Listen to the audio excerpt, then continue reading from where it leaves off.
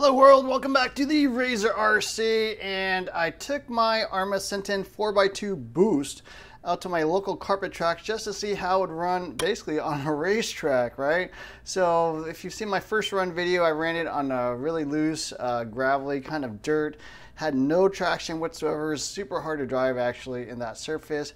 Ran a lot better on pavement, ran a lot better in the grass. So the next surface to try out is carpet, and why not? So this was not designed to be a racetrack, a two-wheel drive racetrack, but to be quite frank, if you look at it, it probably is actually a really good design for a high traction surface. So tires worked excellent. I ran it completely stock. The only thing I changed was to go up 3 teeth on the pinion. So I'm running a 20 tooth pinion. I would say 19, 20, probably ideal for this size track. Not a really big track, so I don't need 20 tooth probably, but just need a little more speed to clear the jumps, because there are some fairly large jumps out there. But other than that, completely stock vehicle. Didn't mess with the shock, didn't mess with the disc or anything. And yeah, it drives really, really well. It's an LCG chassis, so that keeps all the weight down low. Even if you do flip it, it does tend to roll back onto its feet a little bit better. But that definitely is a help on the high traction surfaces. It also is mid-motor rather than rear motor, like a / two-wheel drive. So that again is going to help keep the balance, the weight a little more flat. It does not transfer weight to the front and back nearly as much as like a slash with the mid-motor, and that's really the main reason why.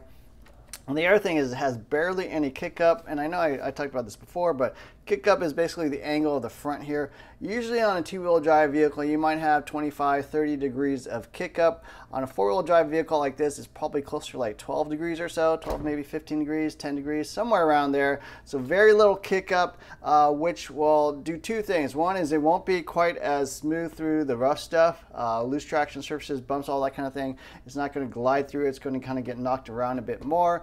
But on the high traction surface, it's actually going to have more steering, much more aggressive front end, and coupled with a mid-motor, it really is a carving type machine on the high traction surfaces. So it runs really well on carpet actually. If your local track has like a two-wheel drive, like spec / class, where you have to run like a brushed motor, and they let you run this thing, if they let you run a Senton two-wheel drive, you would clean up, because this thing is so much better than a two-wheel drive brushed / which has a high center of gravity chassis, which has the rear motor thing. The / will perform a lot better in dirt, on loose surfaces, but on high traction surfaces, the Arrma 4x2 is much better. So anyways, I'll share some running footage now. You can check it out, see how it performed. This was with basically like a half pack remaining, so I had trouble clearing the middle jump. It's like this double, fairly long jump, and you'll see I'm always short by like 3 or 4 inches. So really hard to clear it with a worn battery pack. But other than that, this thing got around the track really well. This is all one continuous shot, so you can see, it does actually drive pretty decently. And actually, I know it's not really meant to be a track car, especially like a carpet track car, but in that environment, this thing does rule. So yeah, anyways, I hope you enjoyed this running footage. Don't forget to hit the like, share, subscribe buttons. Look for more videos soon. Thanks for watching.